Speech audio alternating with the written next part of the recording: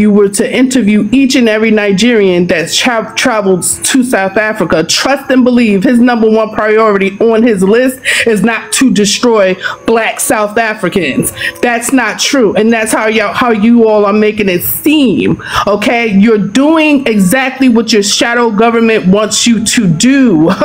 Okay? Stop thinking that everything is what it seems. We know the white tea people like to play mind games. They like to create a false image and put a mirror in front of you to think that you're seeing something that is not there. Stop it.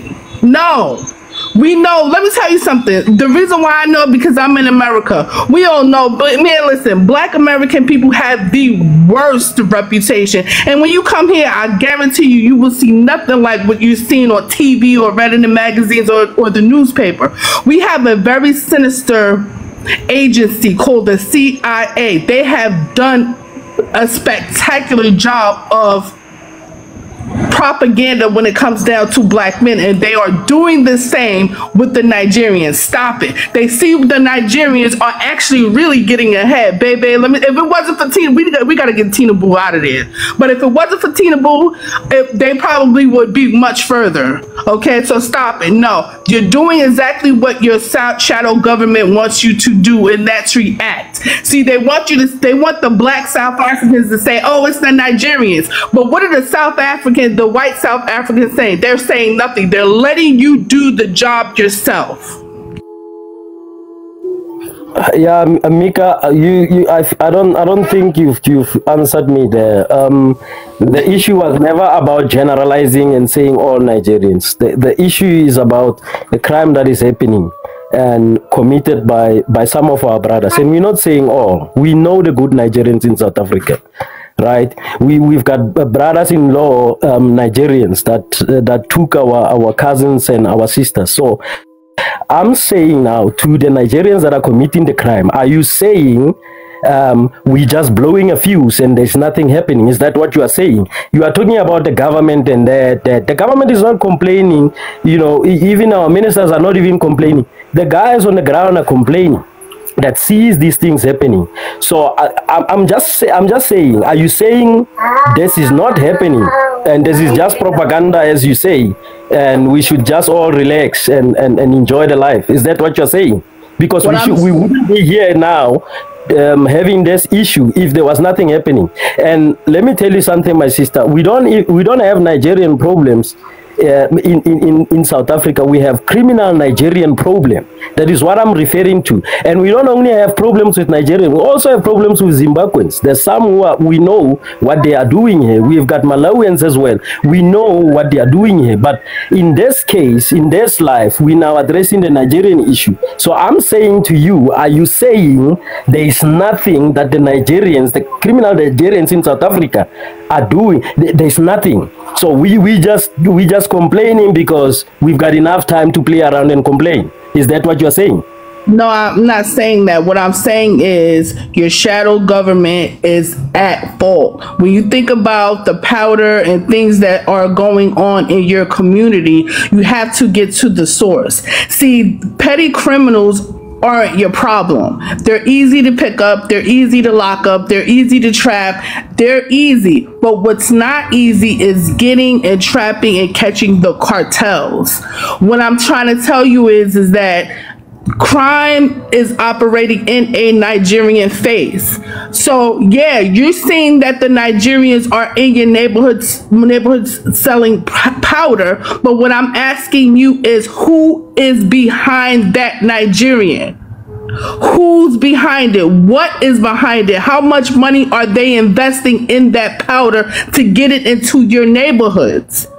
You have to, let me tell you something. What they do here, they let the petty criminal, right, do his thing. They catch him, but they don't want him. They'll interrogate him, and you know what they'll ask? Who is your source? Where are you getting this stuff from? They don't want the smaller fish, they want the bigger fish. That's what I'm trying to explain to you. Who is the bigger fish behind the Nigerian criminal or behind the Nigerian face? Mika, let's put it in your way. There's a bigger fish, right? So why are some of the Nigerians falling in that trap, working with those bigger fish, where South Africans do not fall in that trap? So are you saying, by obeying to those bigger fish, the Nigerians, some of those Nigerians obeying to the bigger fish and distributing some of those stuff, are you saying that's right? The issue here, we need support from our brothers. So if they're gonna succumb to that by accepting that and doing the businesses that are being shared from the bigger fish, that is the problem that we are having, because we don't see the bigger fish. Remember, the people on the ground don't see the bigger fish. That's right? They see our brothers distributing these things on the ground. So we have that problem now. So that's why we need a support, and we need to address it head on. So why are our brothers taking it where we not accepting it? But see, that's the thing. Like as I told you before. Sorry, guys. All right, let's just have Mika respond quickly, and then we'll wrap this conversation up and move on to Tumi.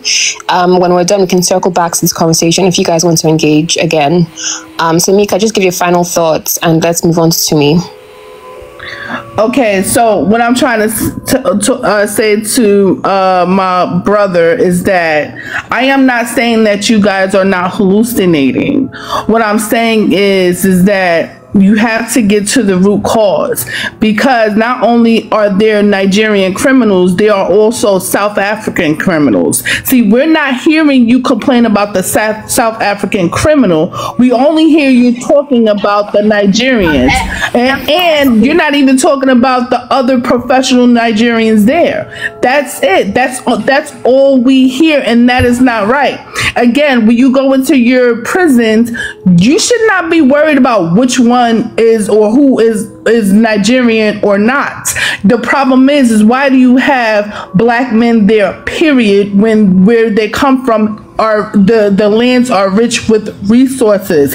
Even with the Zimbabweans, why are there even Zimbabwean people in prison? That's a problem. Stop thinking that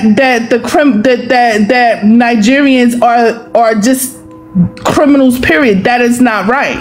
You do that. That is propaganda. You cannot do that. The issue is that we have too many black people in prisons, period. You should not be counting Nigerians. No, that's not right. Okay, because granted, before we even had countries in the people moved along Africa as they please. So it's perfectly. It is her right. All right, okay, let's just quickly move on. I think what Mika is saying is that she thinks South Africans are generalizing the problem and focusing too much on Nigerians, but they should be focusing on the source and the root cause of the problems. And I think what Black Potigeta is saying is that he feels like you're minimizing their complaints and their issues and their grievances. Let's quickly just move on to Tumi, and we can circle back if there's time. Tumi, please, what's your thoughts on the topic and the discussion? Hi, everybody, and thank you very much, Curated. I appreciate the platform. I really feel like... Sorry, guys. Before we... Sorry, guys. Understand that, because it's a Nigerian platform, it could be that somebody, sees only one side. I felt like it was very one-sided, because it was, you South Africans feel this way. You're saying Nigerians this, you're saying, and the truth is, it's not like, if you say we must stop exaggerating and stop generalizing, you must wear the same hat, because the truth is, I come onto this live, and I'm coming here as an African before I come as a South African, because I always try and get everywhere, like on lives, because I just love talking to people.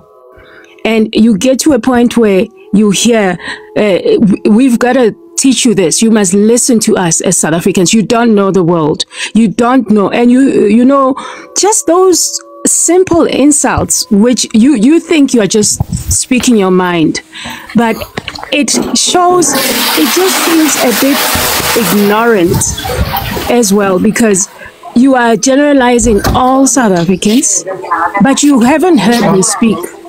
And you don't know all South Africans, just like I don't know all Nigerians.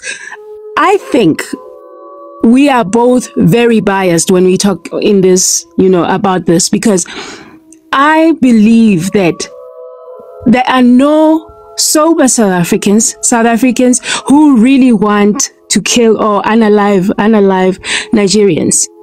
And it's not true that